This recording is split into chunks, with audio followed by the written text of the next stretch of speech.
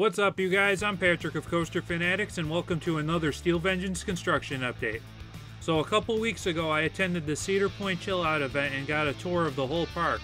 Of course, the highlight of this tour was Steel Vengeance.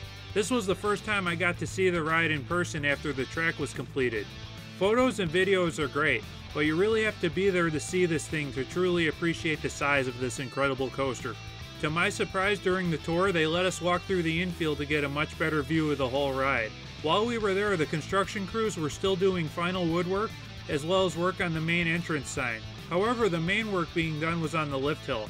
The crews of Rocky Mountain Construction were in the process of installing the main lift motor and chain, as well as the anti-rollback device. During the Q&A segment, they stated that you will cross the tracks and enter Steel Vengeance pretty close to where the old Mean Streak entrance used to be. They also said that they hope to start testing in mid to late March, which is very soon. I was hoping to see the trains for the first time on this tour, but they unfortunately weren't there. Not sure if I believe that, but it's all good. 4 days later, Tony Clark posted this photo on the left stating that Blackjack has arrived.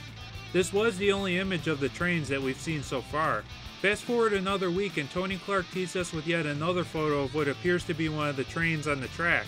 Some people were joking and saying this was actually a Twisted Timbers wheel, but I think it's legit.